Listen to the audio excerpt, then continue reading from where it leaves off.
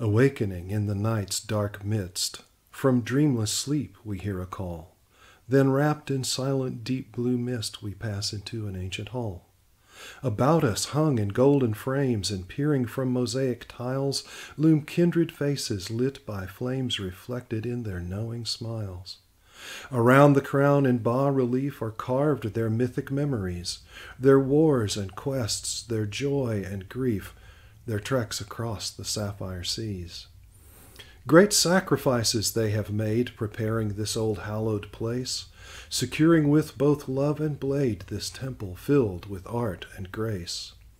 Through adytum and portico soft voices echo from each wall, the epic songs from muses flow that eons hence will still recall. Those mortals from the earth's damp sod, their fruitful legends now grown ripe, have each transformed into a god, the icon of an archetype. Within their gaze we cross the floor to pursue our spirit's mission. Past azure veils a pearly door guards the font of all tradition. With simple faith we strike the knocks that sound the driven seeker's plea. With thunderous quakes the cosmic locks shake down each soul to bended knee. The portal opens with a knell into the depths of virgin space, and here dumbfounded we must dwell upon an ageless profiled face.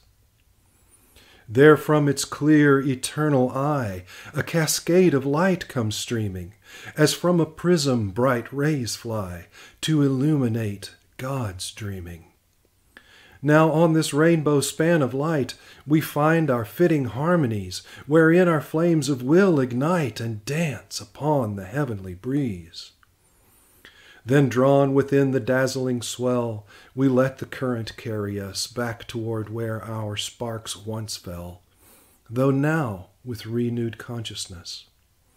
Returning through our heroes' shrine, we sense the rally of their souls, and joining with their lodge divine, our names are added to its rolls. Beneath the brightest of all moons, across the mighty banks of time, they pass to us their greatest boons, that we may do the work sublime. So exiting our sanctum's porch, once more upon our odysseys, we bear with us a sacred torch, a mystic word, and magic keys. Now sailing back through night's black mist, as the great architect so deems, we stir in morning's amethyst, to rise awake in daylight dreams.